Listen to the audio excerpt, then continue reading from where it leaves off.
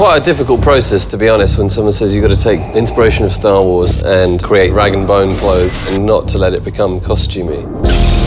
The remit for this was to create looks that our customer would actually understand, as well as the Star Wars fan. Quilting and puffers is something we do a lot of, and military-inspired pieces is a huge part of the brand. The age-old core of Star Wars is the power of myth and the battle between good and evil. It signifies the obvious sort of contrast. Luke Skywalker's my favourite character. I was obsessed with the Jedi factor. I was pretty convinced that if I thought hard enough, I could have the Force. The attention to detail in every element of what we've put into these clothes, I think, is inherently very rag and bone, and I hope people understand that.